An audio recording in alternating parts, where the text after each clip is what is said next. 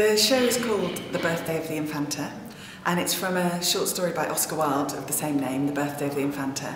And it has one person in it, one performer, who's Georgina Roberts. And the story's about the birthday of a princess. She's the Infanta of Spain, and she's 12. So she's at that cusp where she's not quite a child anymore, but she's not yet an adult. And it's her birthday party, and at her birthday party there are great celebrations, and there's also a very special celebration that turns into the telling of the story. So it becomes her relationship with one of the performers from her party. I don't want to give any more away. We were looking for a story that we could adapt into a theatre piece, and we wanted to find a story that had that would inspire work with some of the international artists we've been working with in the past. And when we found this piece, we realised it was perfect to work with the Spanish dance company we've been working with before, Inspirational Dancer, who are a very theatrical flamenco and contemporary dance company.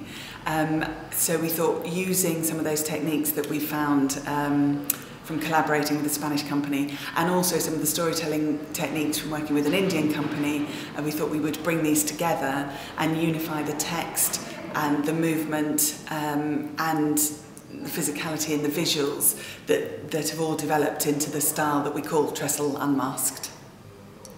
Oscar Wilde was absolutely part of the society of the time, and we all know and love his plays and his witticisms, but also he was a great critique of the hidden agendas, the outsiders, and this story is about beauty and ugliness and the hollowness of beauty and the potential depth of in the ugly character that we have, who becomes our hero of the story.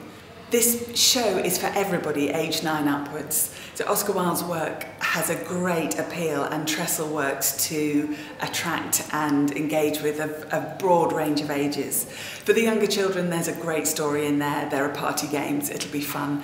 For adults, there are much greater questions around acceptance of disability and diversity and the superficiality of beauty.